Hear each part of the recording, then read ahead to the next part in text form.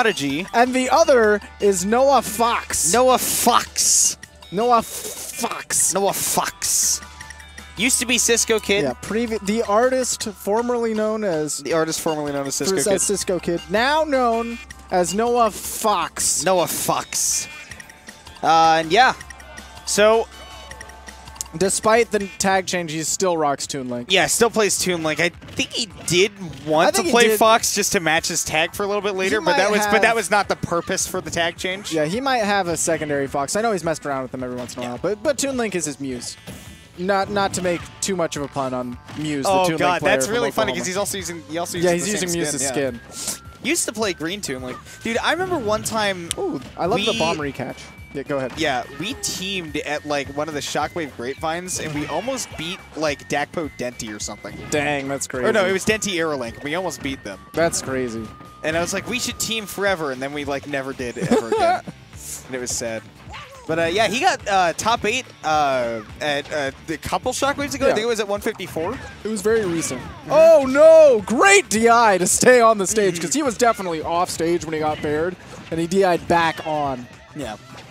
That could have been an entire stock turnaround, but because of that moment of awareness by NoahFFox, he's still strongly holding on to this lead instead of the huge swing. And the thing about him, by the way, is that his bomb conversions have always been super crisp. He has always had those down pat. Yeah. Not only that, his bomb play in general is pretty solid. He's been doing a lot of like throw bomb and immediately catch it with fair, so he pressures the shield with fair and then throws the bomb for more pressure and then has a follow-up. Like his pressure with the bomb is pretty insane. Oh! Speaking of insane, that jab forward smash was a pretty nice setup. Yeah, jab somehow getting under the Zaire. It looked like maybe NoahFFox started a little bit too high. Okay, back throw to get him off stage, but no follow-up there. That double jump can be a little bit ambiguous as to where you're going to go sometimes. Oh, the Nair train? That was actually insane. All right, he's putting on a lot of damage on Little Prodigy. He's got to be more than satisfied with this stock. Yes. Even if he loses this one now. Woo. And the bomb just going to add it on more. And he's sitting at 130, but... he was almost completely vertical when he used that Zaire to recover. That's hilarious. I didn't think that he could tether from there. A bomb to up B oh my to goodness, kill? And it kills. That's crazy. I feel like good DI, he might have been able to live as Yoshi. There were no sparks, and Yoshi's fat. But honestly, he had all the time in the world to react to. I feel like he just didn't know which way to DI. Right. Because that's a little ambiguous. If you've never had that setup happen before, you might be scared. You don't want to pop out on the other side and get, like, DI mix-up. Yeah. But he definitely could have lived there. Yes, absolutely. Yeah. But, either way, that was a sick setup. An interesting game 2 is going to go to Battlefield, and I think this is a really good stage for Toon Link because he doesn't have to have the opponent on the ground to hit them with a bomb. If the opponent is jumping and they're up at the platform, he can cover the platform really well with the bomb. Especially because it'll go up pretty quickly and then it'll slow fall. And they're like, I'm stuck in my shield. Yeah. And then he can, again, do that insane shield pressure that he does right there. Right now, Little Prodigy has gotten a little bit privy to it. Two tether grabs with quotes. Poor Yoshi. Grabs. Yoshi has all the detriments of a tether grab and none of the benefits. None of the benefits, yeah. Never has had any of the benefits. Not even follow-ups. Not in Smash 64. Getting a grab. Not a kill throw. Oh my god. Oh my goodness. That was a great reaction to the missed tech there. Because on the missed tech, he jumped, he empty landed, and he's like, okay, missed tech, I got you. Forward smash, free kill. Oh, the charge. The charge on that up smash. Knowing that he wasn't going to come down with an attack, he's been throwing those eggs up there all day. Might not have had time the way that he spaced the egg. I really like the way that he ran to the opposite end of the stage to keep the boomerang out for just a little bit longer, keep him from coming off that platform at him. I like that NoahFFox is also paying attention to which way the Little Prodigy's been getting off the plat. But it looks like he's paying more attention to the spacing of NoahFFox, and it's not so much a habit of I jump to the center stage. So that's good. Let's see how he covers. Okay, covers the plat and forces Little Prodigy off stage with the boomerang. Still solid control of center right now.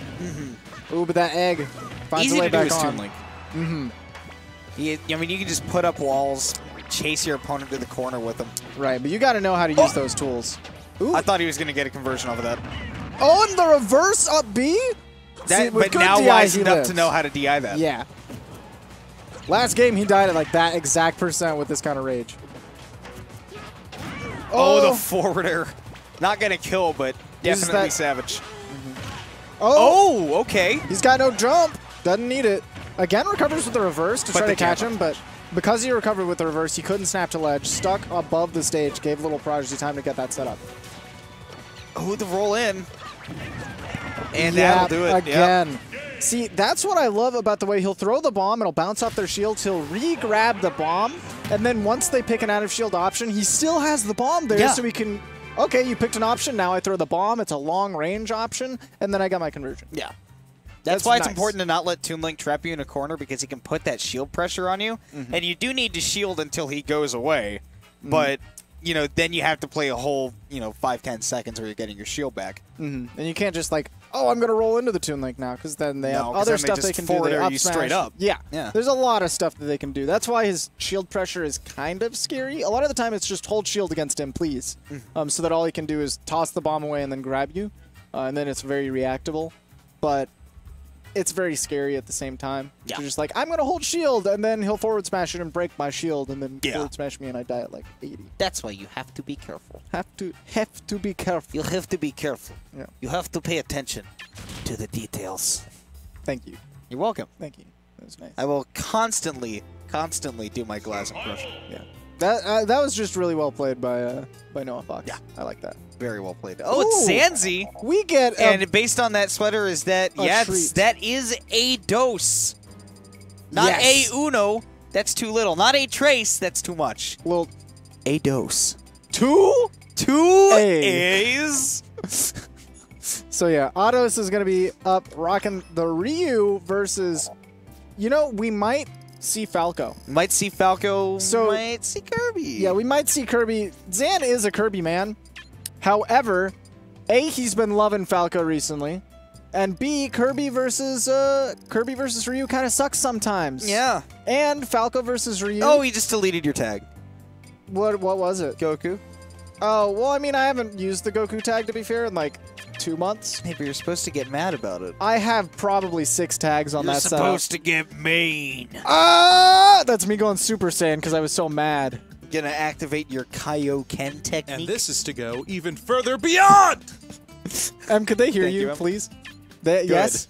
Thank you. Good. I love you. See, normally, on a Shockwave maybe a month ago, he would have made that same comment, but you people at home would not have heard him, and you would not have known how beautiful and genius M is. He is a meme master. I like to talk about former President Barack Obama's Kaioken technique. Oh yeah? Uh-huh. You mean the Chaos Emerald? Yes. I do mean the Chaos Emerald. I don't know if you've seen the thing that they did, but it was one of those like hello memes. But it was somebody going like, "Hello." The water starts to rise. Hello? Somebody help me. And then it's like just a picture of Obama, and it's like, Mr. Obama, and it goes like, Mr. Obama, I'll do anything for you. Anything. Yes, Mr. Obama, I'll do anything for you. Then perish. Oh my god. That is